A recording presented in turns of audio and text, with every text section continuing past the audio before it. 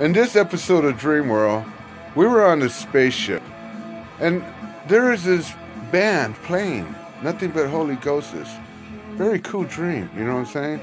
But this woman came up to me, and she wanted to talk to me about a situation.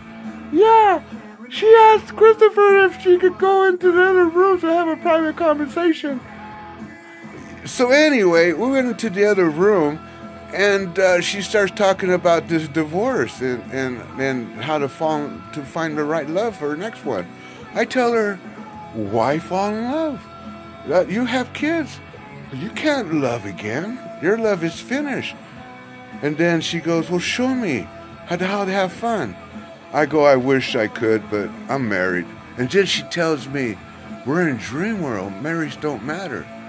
I go, yeah, you're right. Yeah, I wasn't there because, I don't know, Christopher's not into that porno stuff. Well, anyway, be quiet. We're not into that. It's a different story. Yeah. Well, anyway, she started kissing me, and then next thing you know, she started taking off her clothes. Well, I started taking off my clothes because, you know, Jesus Christ says in dream world, you're free. I said, okay. What happens in dream world stays in dream world. But anyway, as it went on and on, she asked me, what does vibe you talk about? And then I kind of like show her.